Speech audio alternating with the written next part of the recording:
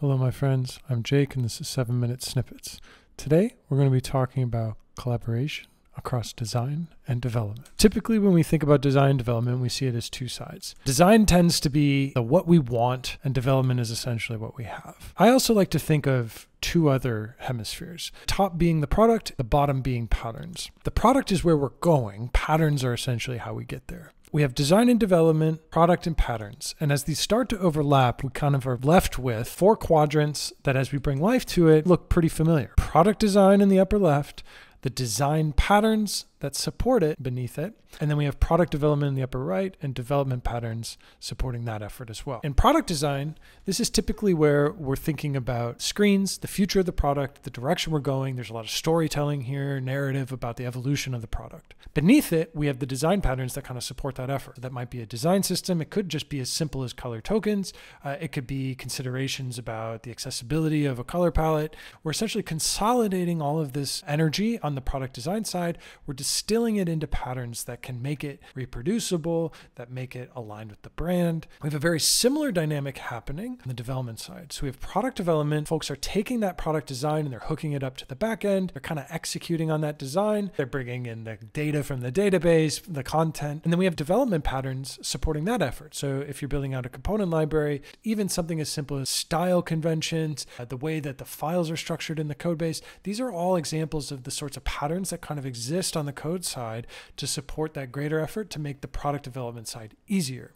A lot of times, especially at a smaller scale for early startups, you kind of have hybrid designer developers kind of managing all four of these things at once. Even though it may not be exclusive to a role, all four of these sets of concerns are very much present. You're worried about the future of the product from a design perspective. You're worried about design patterns to kind of make that product design more scalable, easier to iterate on. Similarly, on the product development side, you're thinking about fastest way to implement something, but as you go, you kind of want to start building patterns to make it easier to implement things as they change. You might find yourself in a scenario where you have kind of designers doing the design things and developers doing the development things. Even if there isn't granularity there, they're still kind of thinking about these things. Ideally, you get to the place where either individuals or teams are owning certain aspects of this directly. If you're in a scenario where you have this granularity on the development side, you have full stack, back end, front end developers kind of implementing front end, putting the instances of components into the page. And then you have the development patterns kind of being owned by UI engineers, design systems engineers, or front end developers. These are the folks that are kind of building out these patterns to support the product development effort. You might have the granularity on the design side, product or UX designers building out the future of the product, as well as a design patterns focused design system designer, UI designer,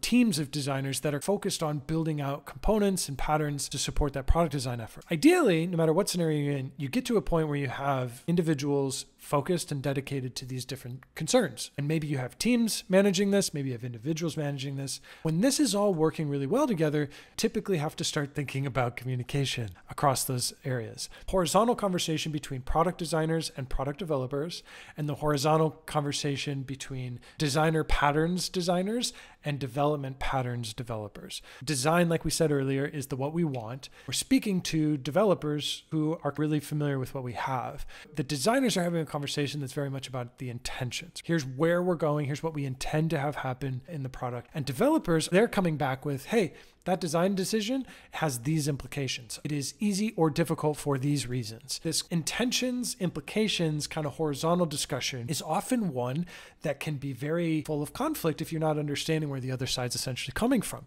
It's important for both of these sides to be seen and understood in order for that communication to be a really positive experience that's moving the product forward. Similarly, on the vertical axis, design patterns to product design, and from development patterns to product development, those vertical conversations are between how we get there and where we're going. For the patterns folks, they're very much trying to get their component libraries, their design systems, they're trying to have these patterns get adopted, get coverage across the product. Hopefully, those things that they're trying to have adopted represent the product really well. Product folks are very much worried about the ergonomics of those tools. Are these components easy to implement? Is it easy to understand? Is it well documented? Whether or not those patterns are serving the user or the product and the direction of the product is another concern here. Do these patterns need to be modified? Do we need to add new ones? Do we need to just suck it up and use the ones we have? Those are the sorts of conversations that happen in this space vertically. Ideally, again, this is a positive conversation where the sides understand where each other are coming from, but it's not always the case. A lot of times there can be tension here, especially when you don't understand where the other person is coming from. Horizontally, we have this intentions, implications conversation going back and forth. Here's the intent from design. Here's the implications from development. Vertically, we have this conversation about adoption and ergonomics. This is really firing on all cylinders when everyone kind of understands where each other are coming from. And we can see that each of these quadrants is coming from multiple angles. Product design is worried about both ergonomics and design intent. Design patterns are worried about the intentions and adoption from a patterns perspective. Similarly, product development, the ergonomics of tools they've been given and the implications of the design that is being handed off to them. And then development patterns are worried about adoption of their component library and the implications of designs coming over their way from the design patterns folks. These dynamics are present in any direction conversation. Even diagonal conversations can happen here, and each of these roles is considering all of these different things when they think about UI that's being created. If the product is where we're going and the patterns are how we get there, when this is working really well, we know exactly how to get where we're going. The patterns speak directly to the needs of the product, so the goal here vertically is to know how to get where we're going. Horizontally, design is what we want, and development, which is what we have, becomes more about what we want is what we have. Instead of thinking of this as developing 70% of what was originally intended, we're thinking about this as we have built 100% of what we can build together. The most important thing in this dynamic is to trust the people you work with and to better understand where they're coming from so that you can build great products together. Hope that was helpful. This is Jake signing off from 7 Minute Snippets. Have a great week.